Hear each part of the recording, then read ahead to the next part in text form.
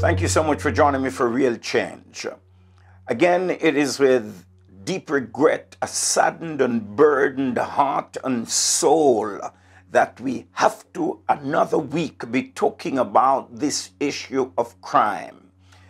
A situation that must change in our nation. When will it change? How are we going to change it? Are questions that we must answer, and we must answer them now as a society, and we must press our leaders to produce real answers and produce real solutions, and they are needed now. Our nation cannot continue with this issue hanging over our heads.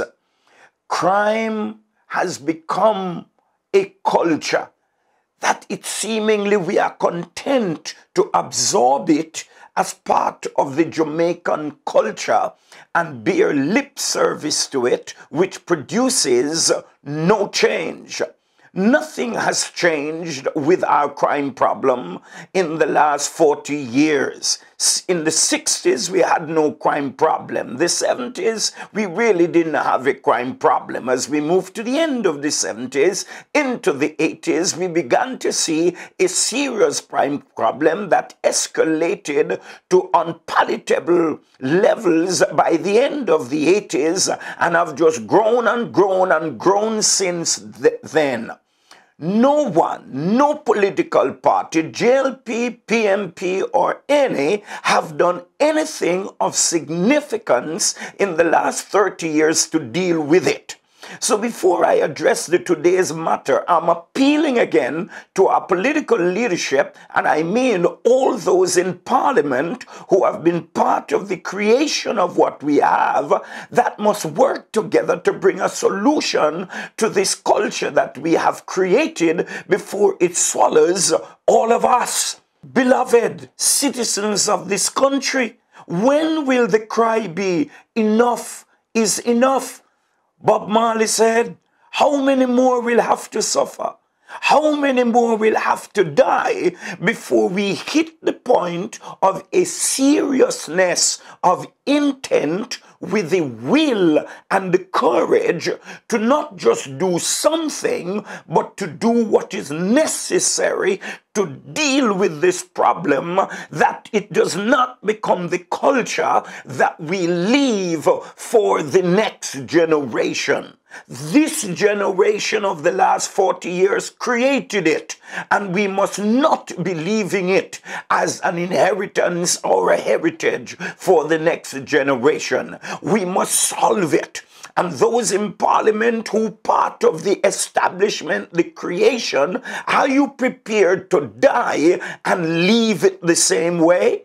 Come on, this is time for action. Citizens of the nation, it is time for action. It is time for serious action. Time to cry out. Time to weep and to mourn until we see the change. We are talking about Black Lives Matter, and many of us are behind it, driving it. What is happening to the black lives of our citizens daily who are maliciously, brutally murdered, and it is left to continue with platitudes that are not bringing any level of change? I want to say, before I again look at the issue, that we're in the political silly season, as they call it, and I hear already the argument is who the problem of crime, and we did this when we were in power, and we are doing this when we are in power. I'm repeating, no political party have done anything to solve the problem. They have done things about it, but they are not solutions. No solution has been presented by the political parties to date. Not that solutions are not there and have not been made known. I have stated to all governments ways this matter can be solved, but there have been no takers. Reports have been written, no takers. We continue to tinker, but not committed to solutions. This last week in the Bogue community, of Montego Bay, where another citizen of our nation brutally murdered by evil and wicked men carrying guns with no fear of consequences. They have no concern and love or care for others, but seek only their own self-interest. And they are parading across our country as if that's normative behavior. Is this the new normal we are prepared to live with as a society? Watch what happens here. This Mr. McPherson is on his way home. Near to his home, recognize his daughter being harassed by men in vehicles that is pressing her for sexual favor. Then they sought to block her path, according to the report of the Gleaner of last Wednesday, and come out of their vehicles and is, we are told, trying to get her, order her into a vehicle.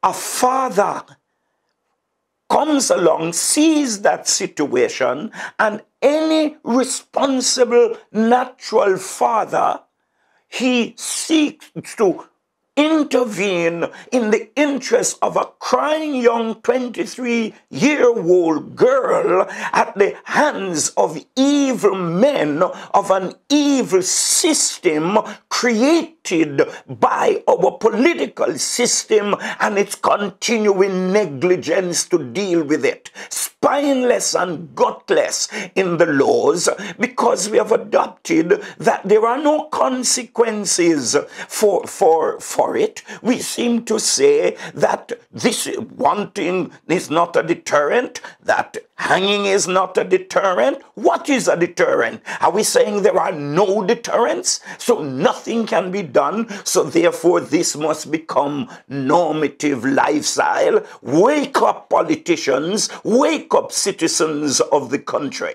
What resulted from that situation is that the Mr. McPherson, in an attempt to intervene in his daughter being abducted to most likely be raped and possibly murdered, he was murdered by those men. Where is the outcry of a society? Citizens, you're listening to me. What have you done about it? Where is the outcry?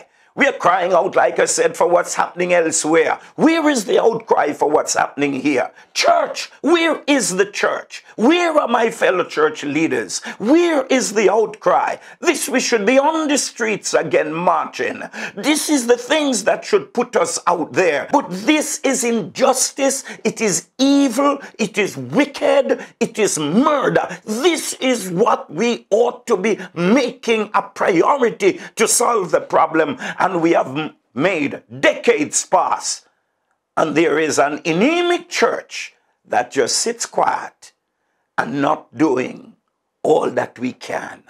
Don't miss me. We have attempted little stuff, but we have the power to change it if we are serious about this issue. And so all citizens and the church should be the ones standing for justice and defending injustice wherever we see it. I ask, if we spoke on this real change a couple of weeks ago at the wickedness that slayed a couple of our police officers, that took crime on another level. Where is the outcry again? Where are all of our citizens that when our law officers are being murdered and we still in cruise control mode? But there is an interesting thing. Within a day, those who were allegedly to have killed our police officers, the police found them and arrested them. I can only ask, I am glad for it, happy they did. But this is a week. How we haven't found these? It raises questions. How can we find it and solve it in a day when it's the police who it's done to? And yet weeks and months are drifting, and it's happening to our common average citizen of this country in our inner cities and now in every community at every level. And we just are so. I'm crying out to us, citizens of the nation. Let's stand. Resist it now. Is this what we are going to leave for our children, for your children, to inherit this and to live in this? Because of inept attitudes and mindsets and negative mindsets and listening to groups who speak of kinds of things which cannot solve the problem but rather only makes the problem worse. The crisis is with us now, and so therefore I am saying I do not want to hear any political leader and any platform in this electioneering talk about what they have done. If not, we will call you out, because I'm saying you have done nothing that's solution oriented. You have tinkered with the system and not taking tough decisions of courage, not willing to go back to the root of where it was birthed and pluck it up from the root and deliver a nation from the captivity of crime and violence. We celebrate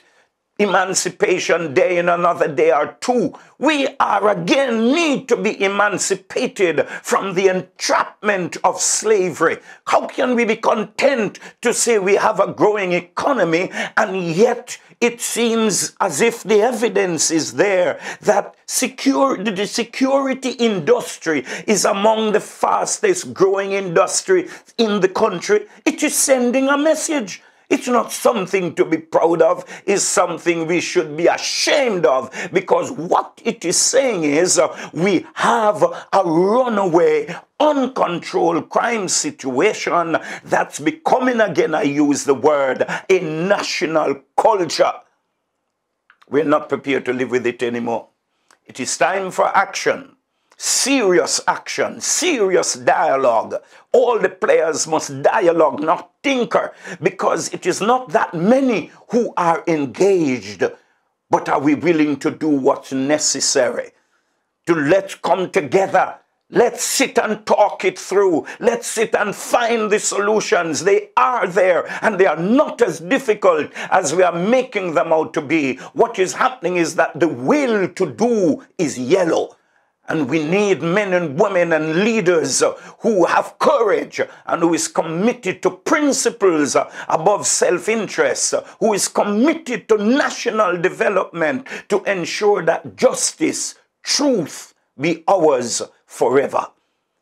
Let's cry for our nation and work to deliver it. Father of heaven, we need your help. We need your intervention of a truth in supernatural ways, because men and women and our leaders are not acting. We need your help to do what is necessary, Father, that we can arrest this problem and truly make this nation a great and prosperous nation, truly to bring peace to our nation. It is not beyond us, Father in heaven, and we know that, but we cry, help us, Lord, help us, in the name of Jesus Christ. Amen. Let's keep praying, but prayer must be backed by work and action. And fellow church leaders, I'm calling you out. Let's get out there and make some things happen. Come on, church leaders. The issue of justice and crime and violence must be top priority on our agenda. And we should not rest until we arrest it, to give better and a hope for our people. It is evident that those who have the primary responsibility is unable. Then therefore we must rise as church to support those who have the responsibility and help them and pressure them as the voice for the people. We must do that now, business as usual cannot continue as the order of the day. God bless you.